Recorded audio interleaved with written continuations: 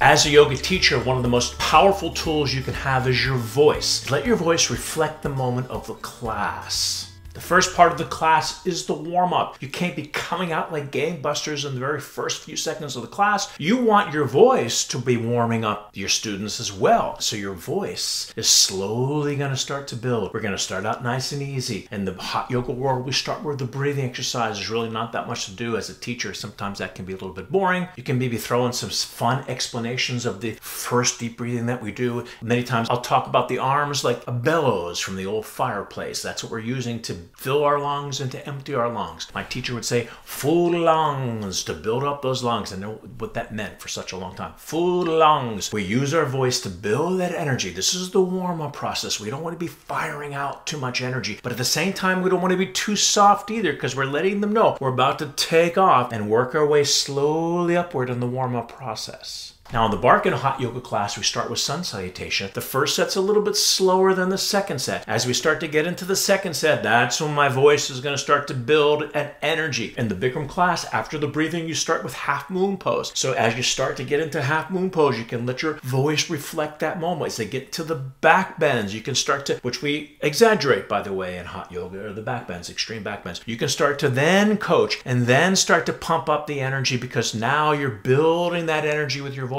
What I need you to do right now is hit the subscribe button if you haven't subscribed to the channel. Hit the like button if you're enjoying these type of videos and you want to learn more about the whole hot yoga world and postures. Do that right now. Now, what I'm saying is definitely easier said than done. That's why in my teacher training programs, I'm working directly with you and trying to get you out of that repeated pattern, out of your self-consciousness, which can cause a repeated pattern. You can sort of hide behind that repeated pattern of words to bring your own personality out, to let them know what's important about each pose. You change it up. Now you've got dynamics. Now you have this authentic experience that you're bringing to your students. It changes everything. And now as we peek into the part of the class where we're in the warrior energy is what I call it. This is like halfway into our standing poses. You can't still be so strong in gangbusters the whole time, because you have to understand dynamics. So there's times where you can pump it up. There's times when you can go into what I call the explanation voice. So the teacher voice is nice and strong and pumped. You're going to push it. You're going to correct. But then when they're in the pose, you can then take a moment to change the energy. And then I call this in my teacher training program variety of tone. If you're speaking in the same pattern of speech, I talk about this a lot in my videos, at one point they're going to tune you out like elevator music, especially if they're doing a class that they know what the next posture is.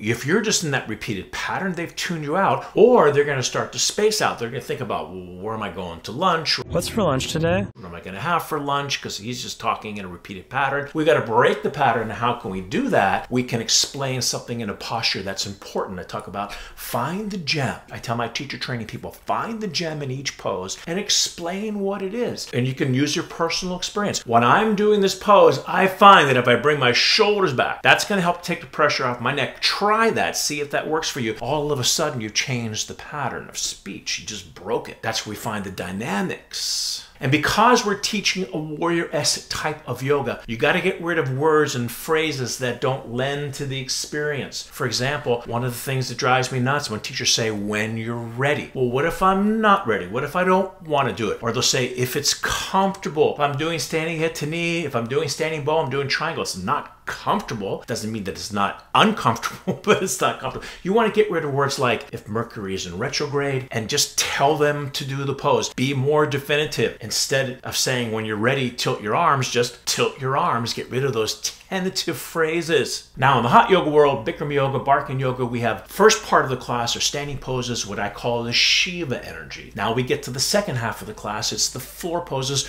or the Shakti energy. The masculine, the feminine, the yang, the yin. Now we get down to our first Shavasana. That's a whole nother voice. You're not going to be talking to them in that first Shavasana like you were in standing head to knee, like you were in triangle pose. That's the warrior voice. Now you're in the Shakti voice. And Shavasana is the ultimate, the consummate Shakti pose of all. So now your voice needs to reflect that moment. Now you've got this different tone you're going to bring into the class. I always say keep your eyes open in the first Shavasana because it's not over, but now it's just completely relaxing, letting go of all tension, letting go of all responsibility for yourself. Let the floor take you. So now we're on the floor, standing poses are over. Now Shavasana is over. And in the Bikram and the Barkan world, we start with the Cobra pose. However, the Cobra series, Cobra Locust, Full Locust Bow, by the way, it's a very common sequence that's practiced by many different styles of yoga. It's not just unique to hot yoga. But the Cobra series, for example, Cobra, Locust, Bow, is still a strong warrior type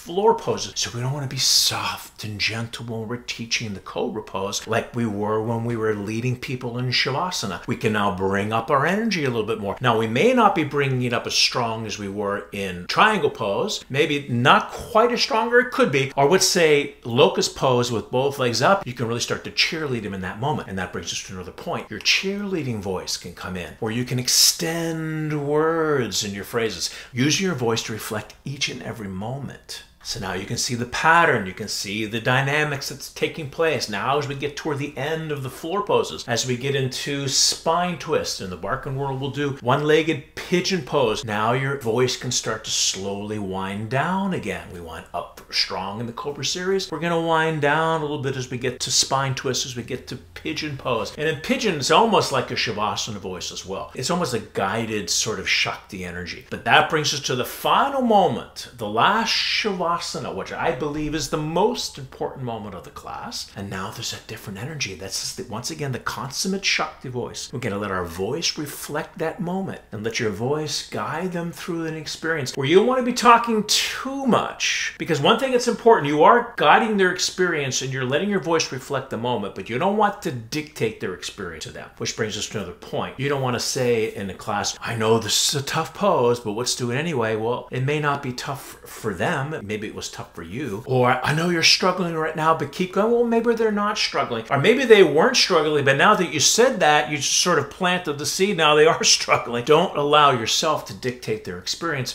Instead, guide their experience. Guide it with your voice. Guide it with the tone. And in the last Shavasana, and once again, everybody's different. You want your voice to reflect your personality and let your personality come through. Maybe you would say more words than some other people. Maybe they'll say less words than other people. It really depends on what you want to do. I like to guide people through what we call spinal pranayama at the end of each class, where we bring the breath up the spine in the inhale, down the spine on the exhale. It was one of Yogananda's techniques given to him by Babaji, which is spinal pranayama, which is a very unique pranayama exercise from our particular lineage. So that's what I do. So you got to find something that you're going to do. Sometimes people will do body scans. Relax the toes, relax the feet, and you work your way up to the ankle. But again, your voice is going to reflect the Shakti moment. We get all these different tones, variety of tone to reflect the moment of the class, because that's how you want to make it interesting. We want to get rid of that pattern of speech. And once again, easier said than done. If you want me to be your coach, look down at the links in the description below. I'd love to be your mentor. So that's our episode for today. Thank you so much for watching. If you're new to the channel, please consider subscribing. If you want to see more videos like this, hit the like button, comments. I get to all the comments, and I'll see you at the next video.